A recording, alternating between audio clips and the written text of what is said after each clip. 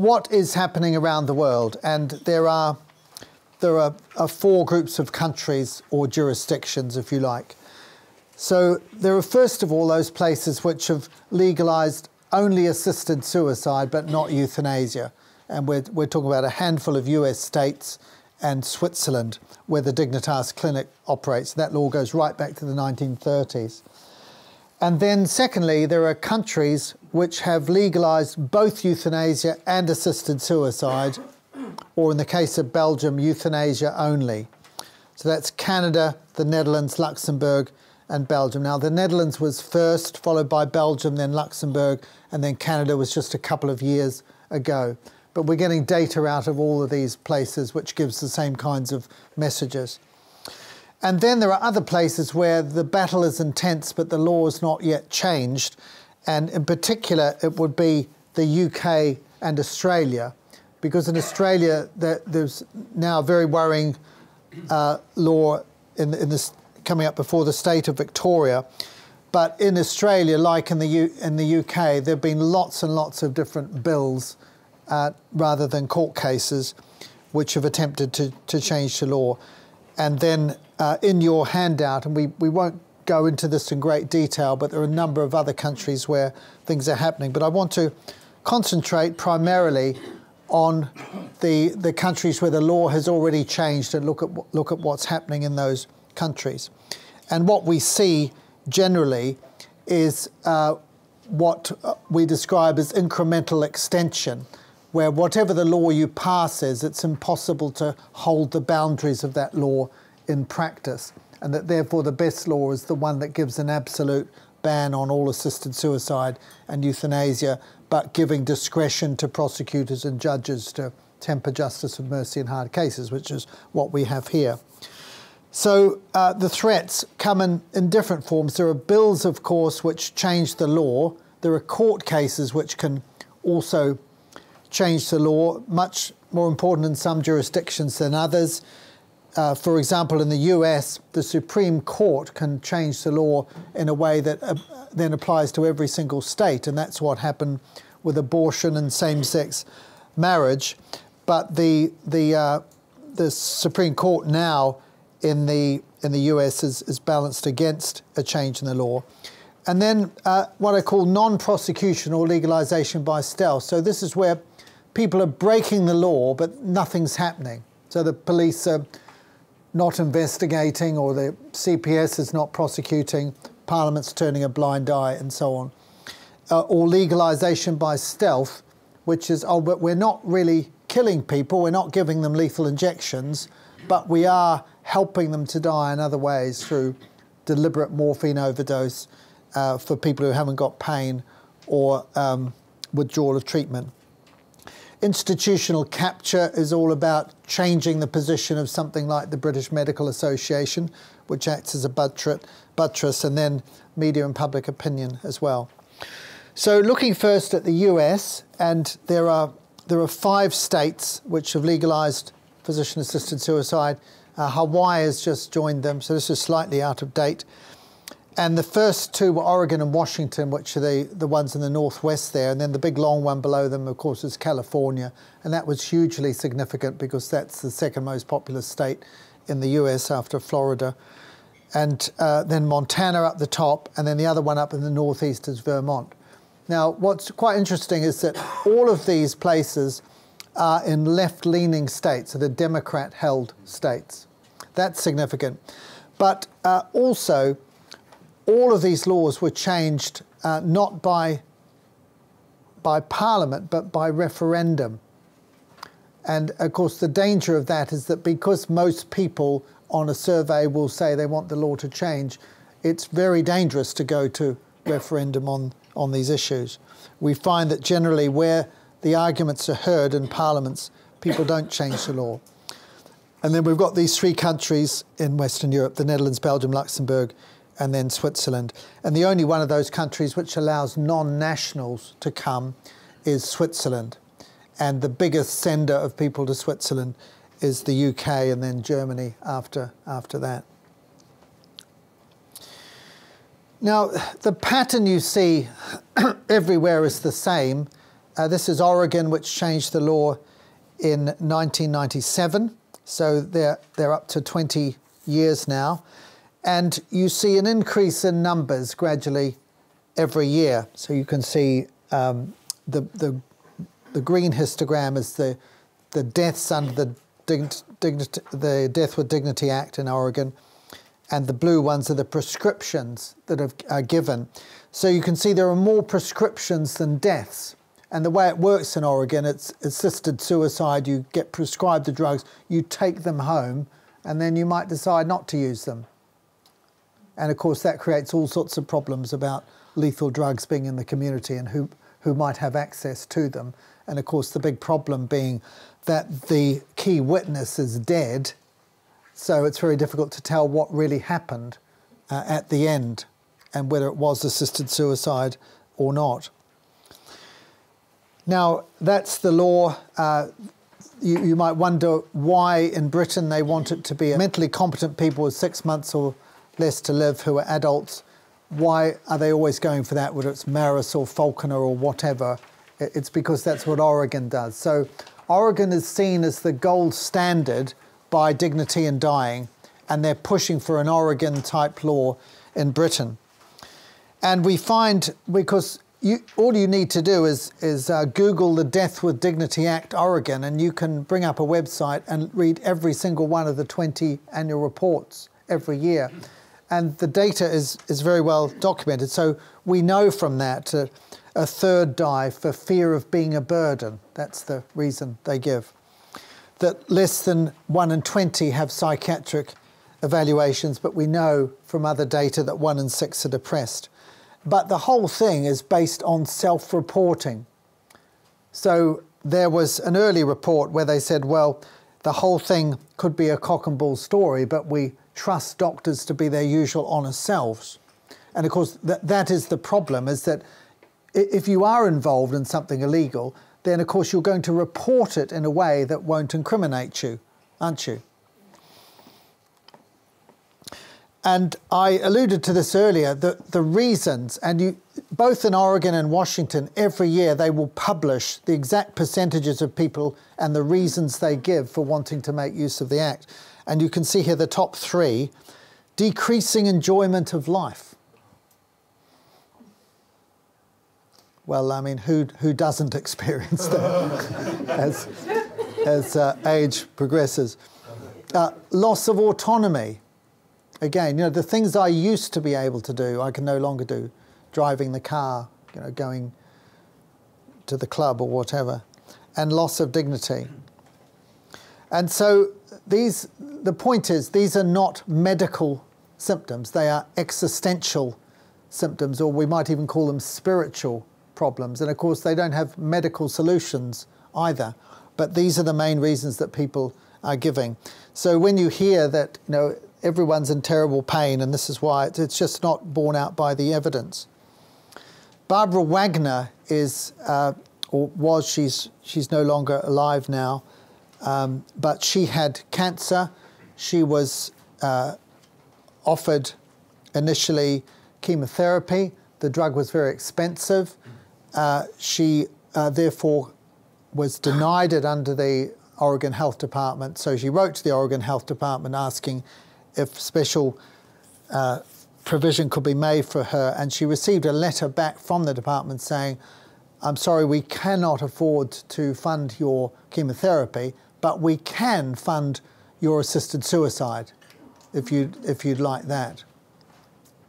And of course, don't worry, this is not the only place this has happened. And you see, the point is this, that once you make assisted suicide a medical treatment, then of course it's going to be costed like every other treatment. And if it's a much cheaper treatment than chemotherapy or palliative care is, which is very HR dependent, then isn't a health administrator going to think, well, how many of this kind of treatment could we provide? How many of that kind of treatment? How many of this one? And it's going to be weighed up in that way.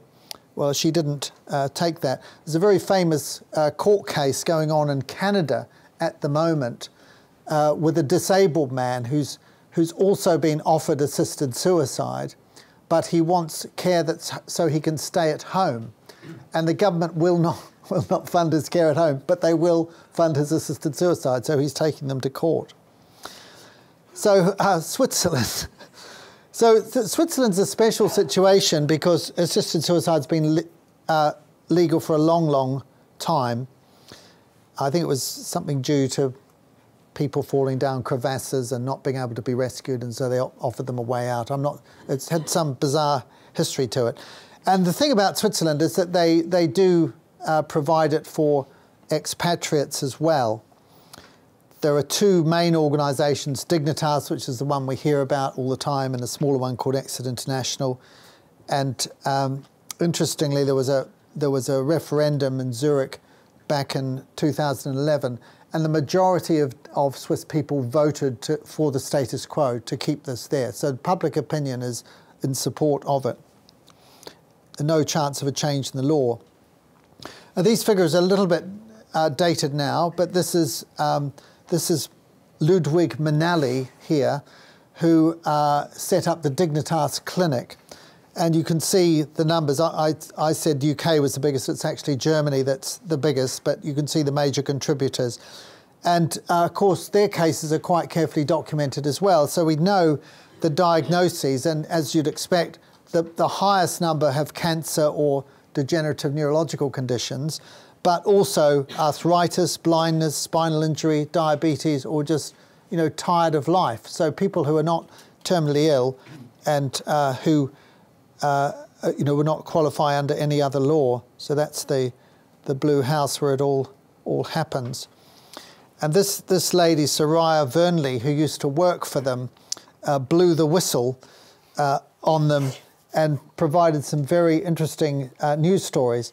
But there were reports when Dignitas was originally based in one of the cities of body bags and elevators, because they were doing these assisted suicides just in a normal residential block. So they had to get the bodies out in some way, and occasionally residents would meet one coming up and down in a black bag.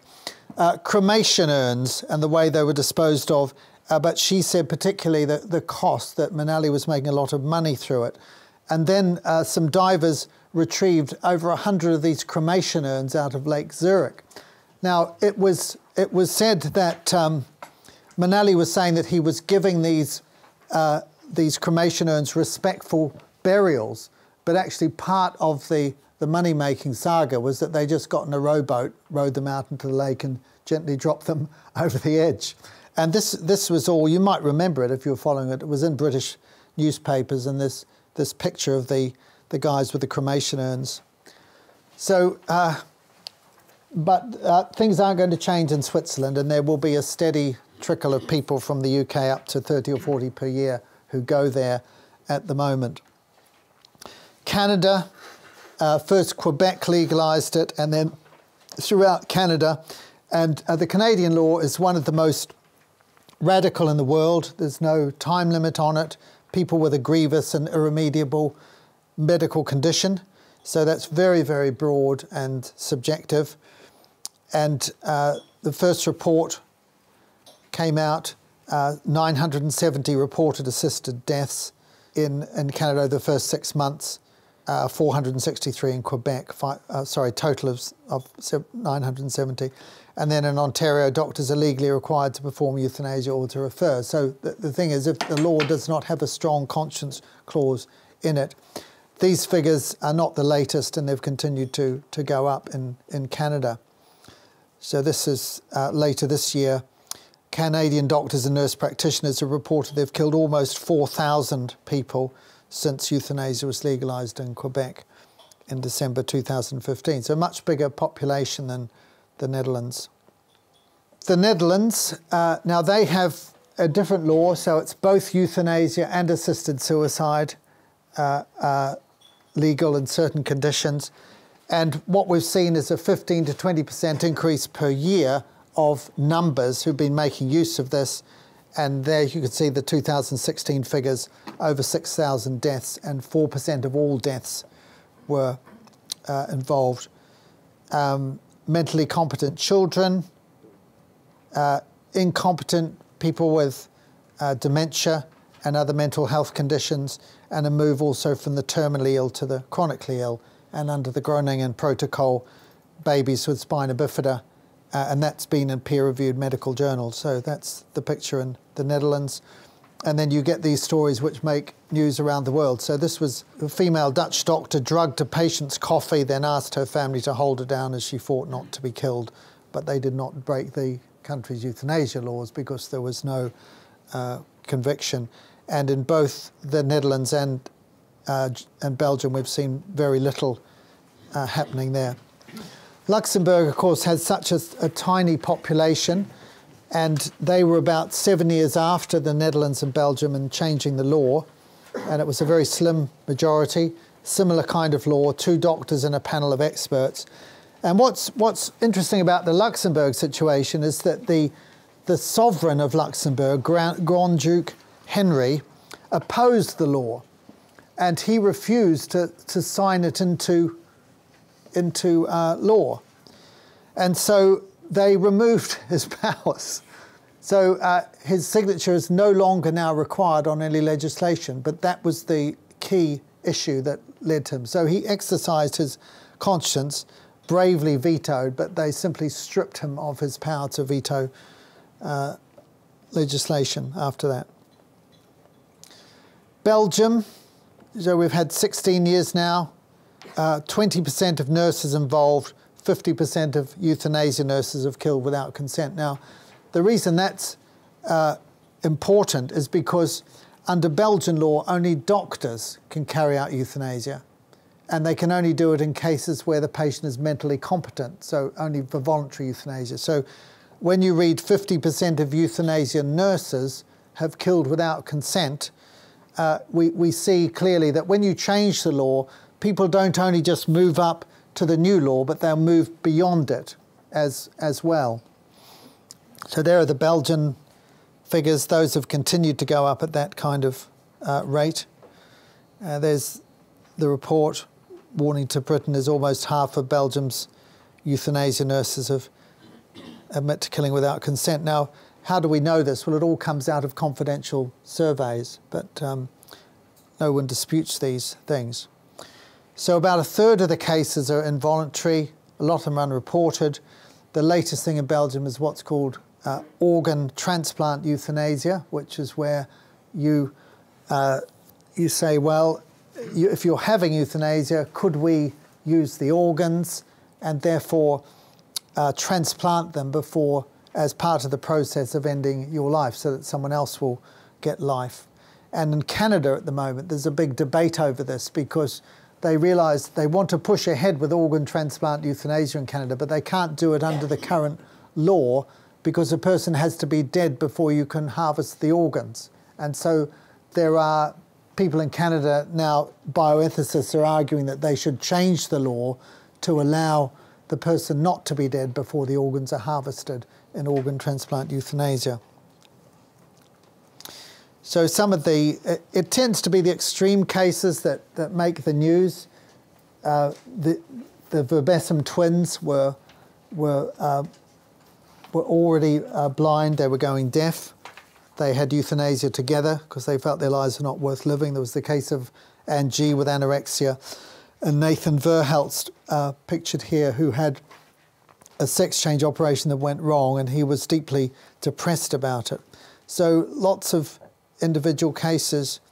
This was another controversial one. Frank van den Bleeken, who won the right to euthanasia after claiming he could not face the rest of his life in jail. So it's not just about medical conditions. And most recently in Belgium, the law's been changed now to allow euthanasia for minors. So this is the 9 and 11-year-old in the youngest cases worldwide. And you could see all of these are British newspapers, but no one is denying these stories. Here's a quote. Dean of the Faculty of Law in University in Belgium: when euthanasia was authorised 12 years ago, it was presented as an ethical transgression, an exception reserved for extreme situations. 12 years later, its scope has expanded considerably. So the pattern is that when you change the law, you get an annual increase in numbers. But you also get an expansion of categories of people to be included. So what starts with the terminally ill then becomes the chronically ill. What starts with the physically ill then includes the mentally ill. And what begins with adults then moves to children. And what starts with the people of mental capacity then moves to those without mental capacities. We see a third of the cases in Belgium. And of course, the thing behind all this is that there are no prosecutions, so that even when people do break the law, they're not brought to justice. And so therefore, they will take more liberties.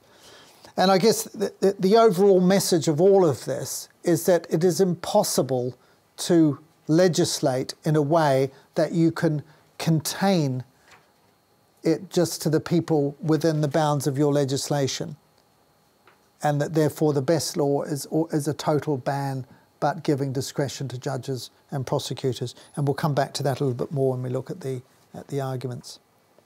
I mentioned earlier the European End of Life Care Europe group that I'm involved in, and one of the members of that is Caroline Roux, who heads up Alliance Vita, which is the big pro-life organisation in France, who've been incredibly effective at doing campaigning.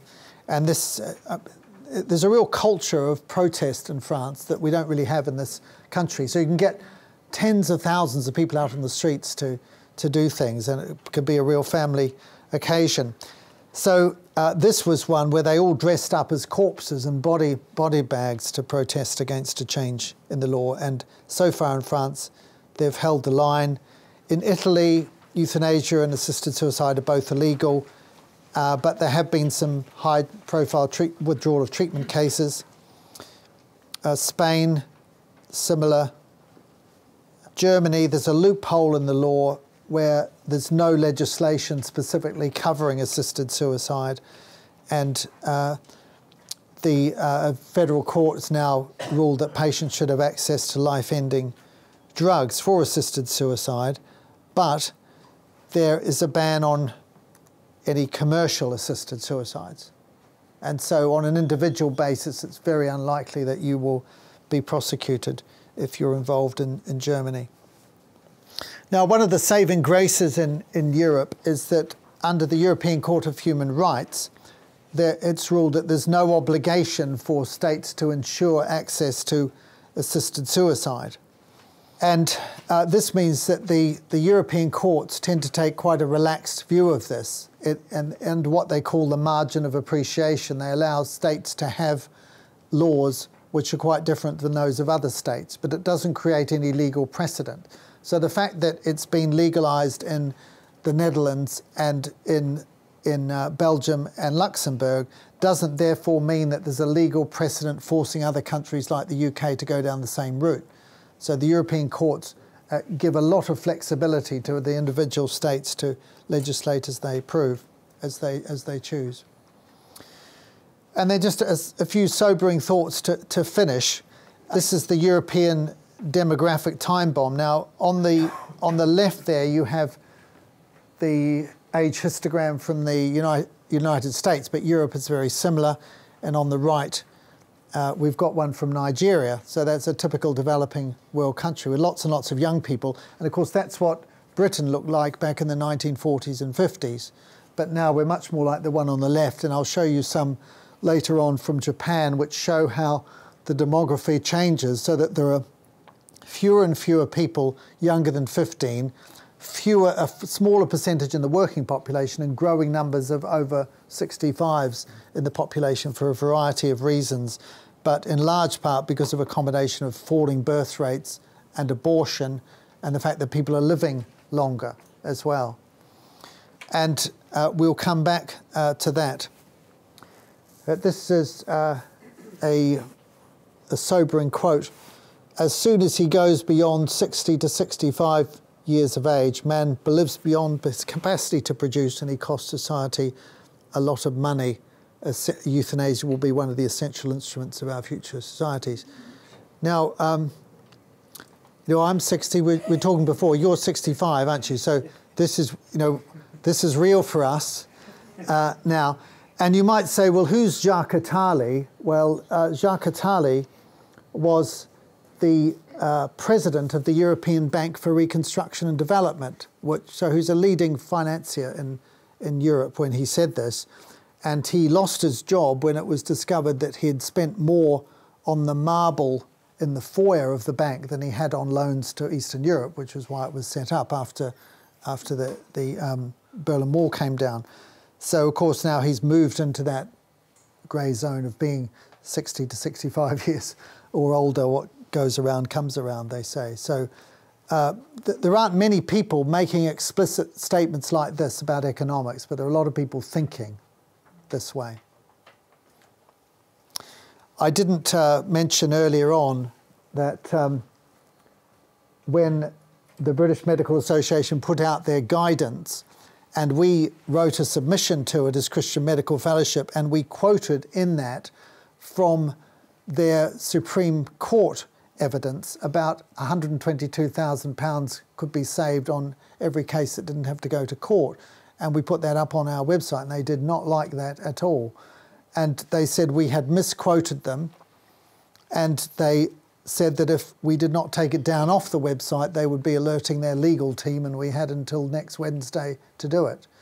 So we simply wrote back and said, well, what we can do is quote the entire paragraph from your Supreme Court evidence, but it's even more incriminating, and we don't think it would help your case. And at that point, they backed off completely and then denied that they'd made legal threats. So and then their next letter said, we did not make any legal threats. We simply said that if you did not remove that submission from your website, we would alert our legal team. So anyway, that's where it is at the moment. So 23 doctors at Nuremberg, not many people know this. We might come back to this, but some of them, of course, were convicted. And this is a very interesting quote from Leo Alexander, who was a psychiatrist who gave evidence at the Nuremberg trial. So you can see the date, 1949. And the article that this comes from in the New England Medical Journal is called Medical Science Under Dictatorship. And it's an absolutely classic article. If you Google it, Leo Alexander, Medical Science Under Dictatorship, it's extraordinary article, and if you can't find it, I can send you a copy. But this is what he said: the beginnings at first were merely a subtle shift in emphasis in the basic attitude of the physicians. It started with the attitude basic in the euthanasia movement that there is such a thing as a life not worthy to be lived. And this attitude in its early stages concerned itself with the severely and chronically sick, but gradually the sphere of those to be included was enlarged to encompass the socially unproductive, the ideologically unwanted, the racially unwanted, and finally all non-Germans. And this is, the reality is that all you need for a great expansion in practice is favourable public opinion, a handful of willing doctors, economic pressure, and then finally a law allowing it. And it's the last one that we don't have yet in this country. So now I'll come back to that and look at that a bit more when we look at arguments. And you've got to be very, very careful with allusions to Germany, but I will show you the steps by which the whole thing happened very, very gradually that most people aren't aware of. So we've got about 10 minutes or so for questions on that section before we look more at the arguments. So anything on other jurisdictions?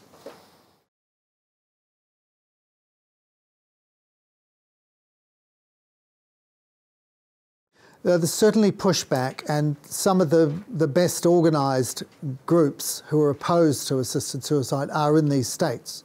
And of course the best evidence is coming out of them too. So especially places like Oregon and Washington.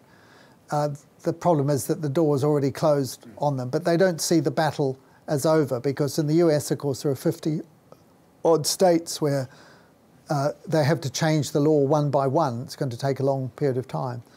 And I think the Democrat states are much easier than the Republican ones, although note my comments already about the UK where people don't see it as a left-right issue, but it still is seen like that in the US.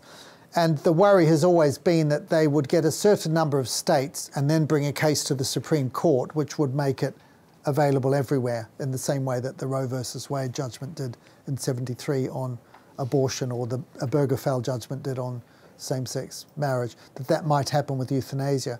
And so if you've been following what's been happening, you can't avoid it, can you, across the Atlantic with the Supreme Court appointments.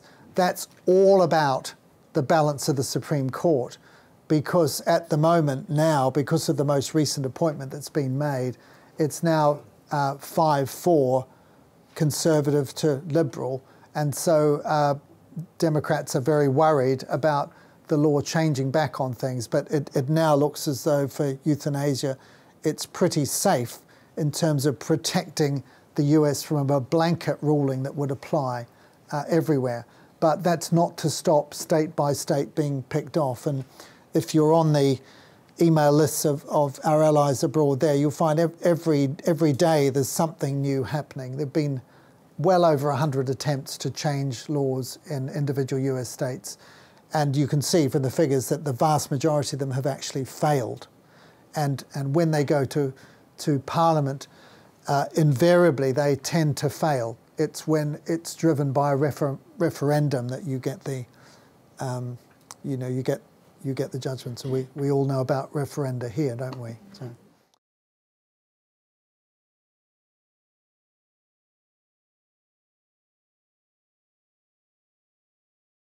So I've never used that argument on the media, but we will use it with supporters simply so that people can see how it happened. And I've got a few slides in the later presentation which put more flesh on the bones as to how it did happen. And most people are ignorant of how it happened.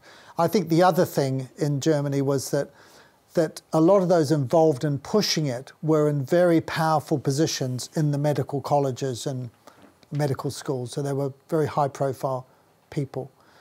And, in addition to that, the main problem was that, I think Alexander says this later in his article, something along the lines of that the real responsibility for what happened, not just in the hospitals, but actually more widely, rests upon the medical profession, because the vast bulk of the medical profession did not protest and allowed themselves to be led and ruled by those who went through this route, So what we would call the sin of silence, I guess. And it's Edmund Burke's famous quote, isn't it, that all it takes for evil to triumph is for good men to do nothing. Yeah.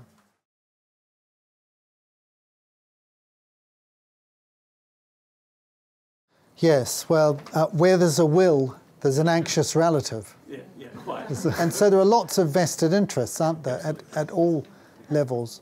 And I'll tell you in the next section, there's been a recent case in Australia where someone has been convicted for assisting his wife's suicide when there was a very large inheritance at stake. So.